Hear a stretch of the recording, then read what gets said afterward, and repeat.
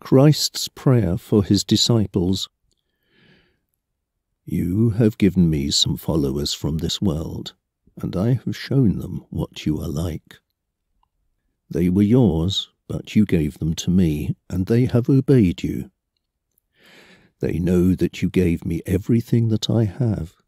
I told my followers what you told me, and they accepted it. They know that I came from you, and they believe that you are the one who sent me. I am praying for them, but not for those who belong to this world. My followers belong to you, and I am praying for them. All that I have is yours, and all that you have is mine, and they will bring glory to me. Holy Father, I am no longer in the world. I am coming to you, but my followers are still in the world. So keep them safe by the power of the name that you have given me. Then they will be one with each other, just as you and I are one. While I was with them, I kept them safe by the power you have given me. I guarded them, and not one of them was lost, except the one who had to be lost. This happened so that what the Scriptures say would come true.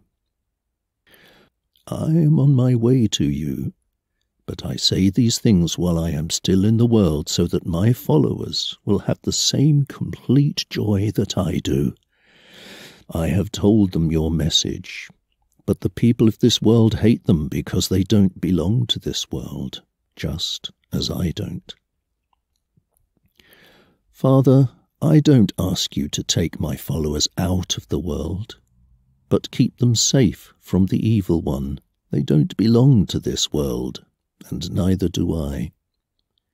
Your word is the truth, so let this truth make them completely yours. I am sending them into the world just as you sent me. I have given myself completely for their sake, so that they may belong completely to the truth.